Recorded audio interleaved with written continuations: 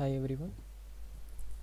Today we are going to see about axial skeleton, the anatomy. We are going to see three parts. In the first part, we are going to see about axial skeletons. I gave you the two pictures. One is appendicular skeleton and one is axial skeleton. We are seeing this axial skeleton. The axial skeleton, we have like skull.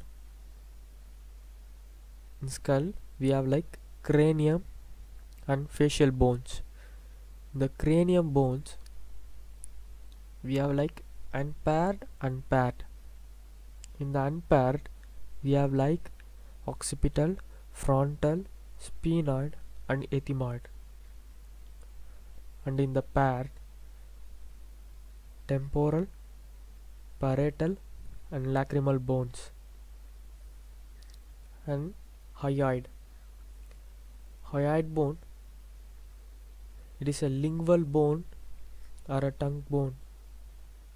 It will be present here. Okay, which is a one bone. And auditory ossicles, which is 6 bones, 3 from right and 3 from left, which is stapes, incus and malleus. And vertebral column is 26, cervical 7, thoracic 12, lumbar 5, sacrum 5 which is fused, and coccyx 4 which is fused, which is attached to the sacrum. And the thorax, which is sternum, one bone, which is composed of manubrium and the sciboid process. And ribs 24,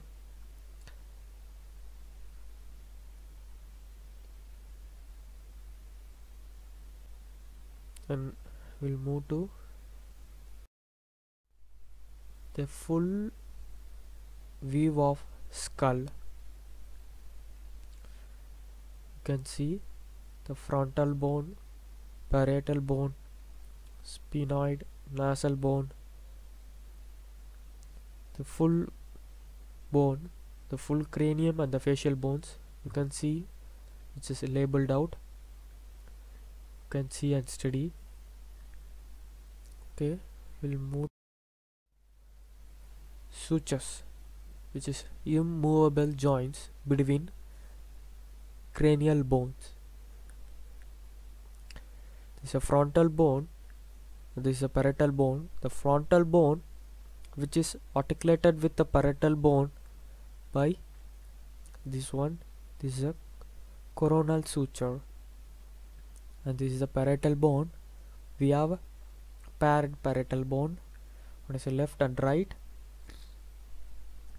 This parietal bone is articulated together by this one. This is a sagittal suture, and this is occipital bone. This occipital bone articulated with parietal bone. This one is a lambdoid suture. And the one more bone we have like temporal bone. It will be here. The temporal bone, which articulated with parietal bone by squamous suture. Next, the skull cavities. You can see it's labeled out. The cranial cavity holds brain, orbital cavity, eye, nasal cavity and the oral cavity. Here the 3 holes, which is paranasal cavity. Here the paranasal sinuses are present, which means the maxillary sinus, the ethmoid sinus, the frontal sinus, that one. Okay, we'll move cranial fossa. The fossa means depression. This part of cerebrum, which make two depression. So anterior depression, the middle depression, and the cerebellum, which make posterior depression. This is a lateral view, this is a superior view. You can see it's labeled out. That is called anterior cranial fossa, middle cranial fossa, and the posterior cranial fossa. We have like three fossa, the three depression formed by cerebrum and the cerebellum. We will move the skull cavity orbit.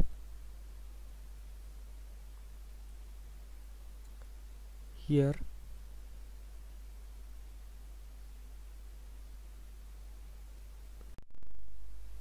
the orbit, the eye socket. The 7 bones surround or make the orbit cavity or eye socket. The 7 bones are frontal bone, sphenoid bone, zygomatic bone, ethmoid bone, lacrimal bone, and palatine bone. These 7 bones which make the eye socket. When given you the roof, lateral floor, and the medial walls, these are the 4 walls which make the eye socket. Okay, we'll move. Nasal cavity. It's a nasal bone. Here the nasal cavity.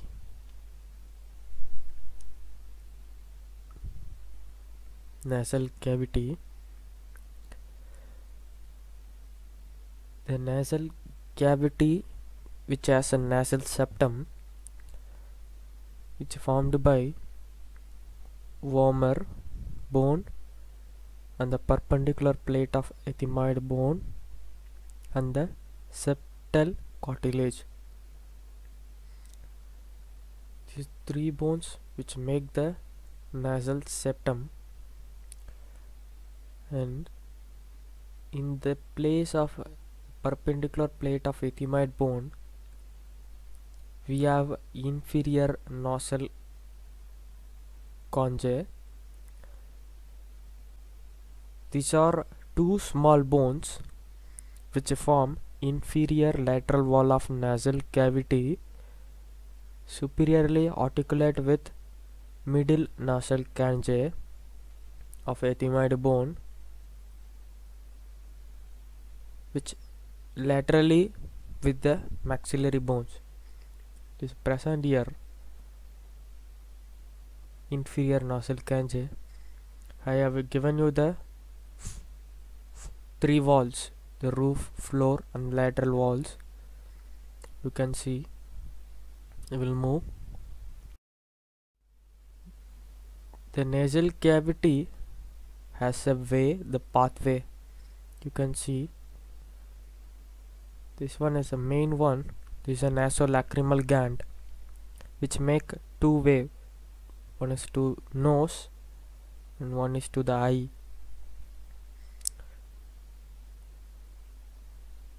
The sputum to come out when we are crying.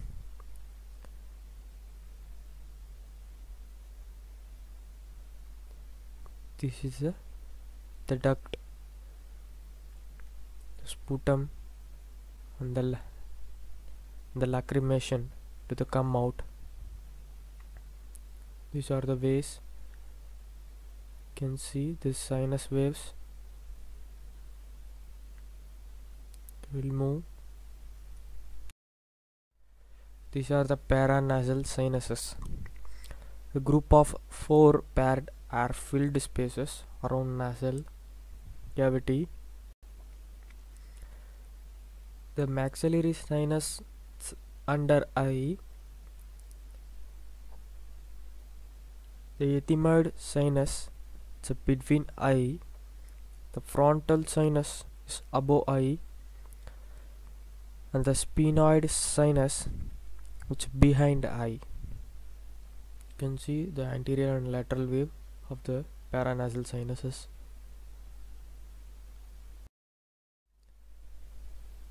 We'll see frontal bone, which is which form the anterior part of a cranium.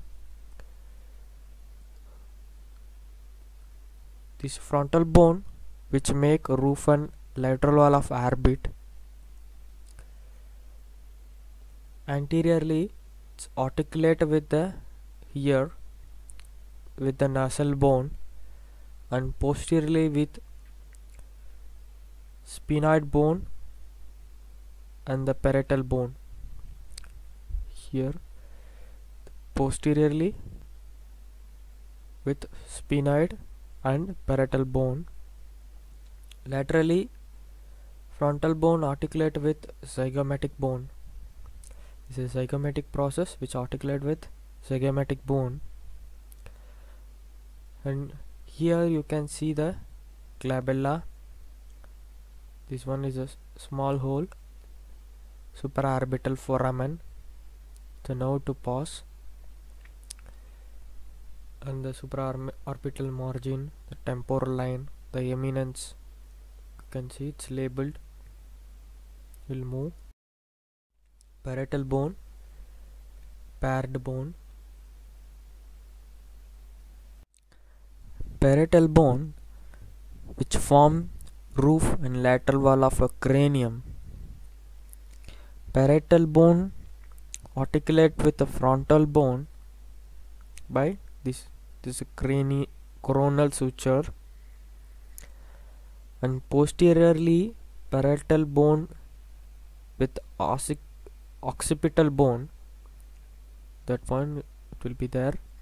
Lambdoid suture. Posteriorly with occipital bone by lambdoid suture, and laterally with the temporal bone and sphenoid bone through squamous suture. It's articulate with the temporal and sphenoid bone through squamous suture. And this is a sagittal suture. These two parietal bone which articulate. Next, occipital bone is the posterior part of a cranial bone, form the posterior wall and base of the skull. Occipital bone, which has two parts, one is a squamous part and is basilar part. In the occipital bone, this big wall is a foramen magnum. The spinal cord passes through. The squamous part lies posterior to foramen magnum, and the basilar part lies anterior to foramen magnum. And you can see the hypoglossal canal. Here, the hypoglossal nerve to pass. And one more one, this is jugular foramen. Here, the 9th, 10th and 11th cranial nerves to pass. And here you can see some depressions. Here sigmoid sinus is present. In the occipital bone, the external view, you can see the protuberance and the two condyle and the nuchal line. You can see here this temporal bone, this suture, squamous suture, and also you can see here the nasal septum.